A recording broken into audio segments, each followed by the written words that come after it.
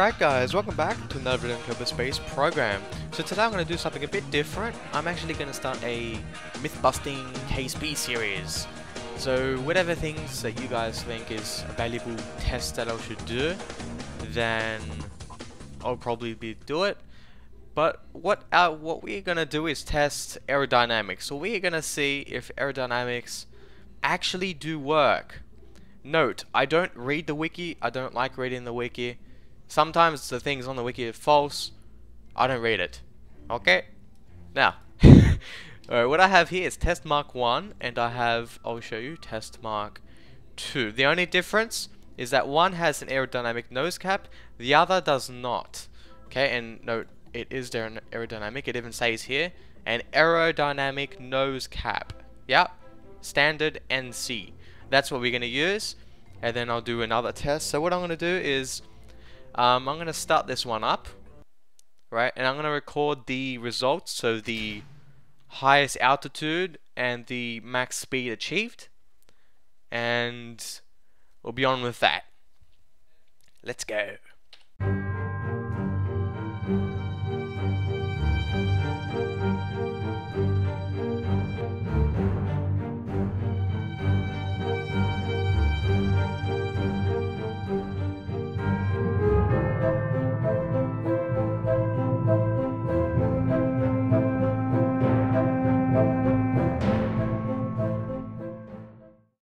Okay, this is Mark 2 without the aerodynamic nose cap. In 3, 2, 1.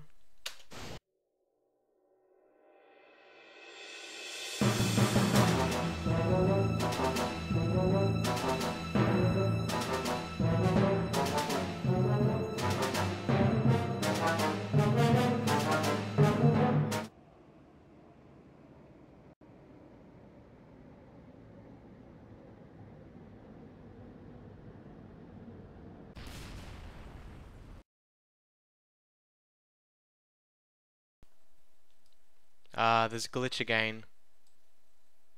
There is a glitch. The heck? The heck? What's going on here?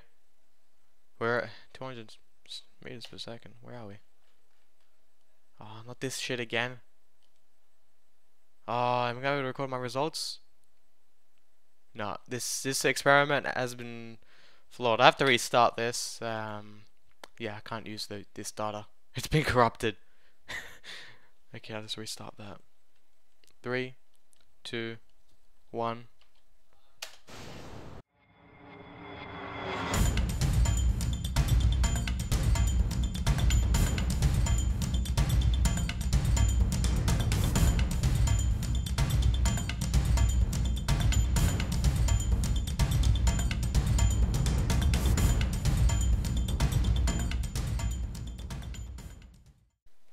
Okay, let's record these results.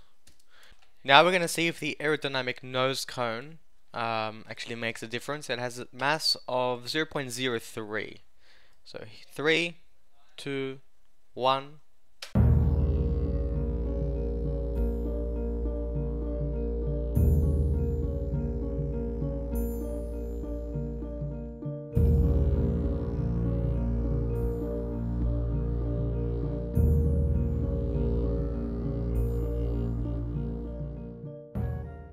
This is Mark 4, the one without the aerodynamic nose cone.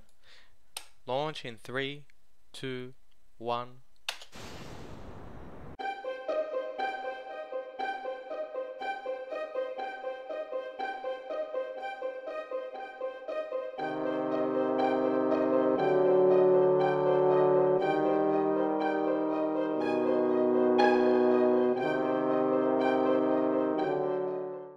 Now I'm going to try the Protective Rocket Nose MK2, a large nose cone for covering up exposed areas of big rockets. Essentially, it is a large version of this, which means it is aerodynamic, lightweight, mostly non-explosive. I have this booster here, solid fuel booster, because it is consistent. It doesn't try and adjust, what is it? It has a locked gimbal, right? It doesn't have a gimbal which moves side to side or not. Don't have to throttle up. 3, 2, 1.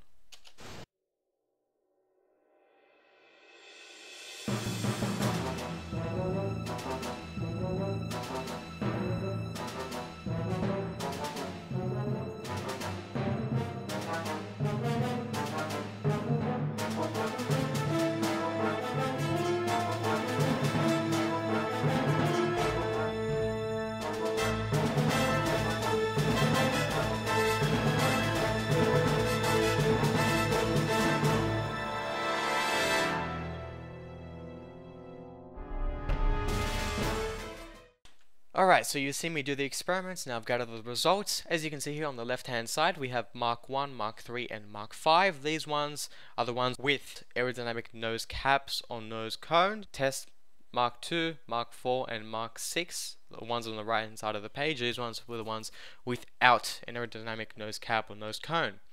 Overall, the test showed that having no aerodynamic nose cap or nose cone is actually better. The mass was the main contributor, was the contributor for slowing down the rocket, mostly. That's what I know so far. And yes, I actually checked the wiki, so no one complains. It says here, its only uses are aerodynamic and aesthetic purposes, but we've tested that. It's a little contradiction here that we've tested that aerodynamic doesn't do anything on Kerbin. It's useless. It in fact slows you down. And the same thing goes with the aerodynamic nose cone and this protective nose MK7. I also checked Eve, because I know Eve has a very thick atmosphere. I would have thought it said, okay, aerodynamics work on Eve because Eve has a thick atmosphere. It slows you down a lot. But no, it doesn't say anything about that, which is horrible. So, overall, don't use any aerodynamic nose caps or nose cone. They're useless other than for your own aesthetic look, if you like looking at those types of things, or if you have some sort of design to show off. So I hope you guys actually learned something from that. Thanks for watching, and have a nice day.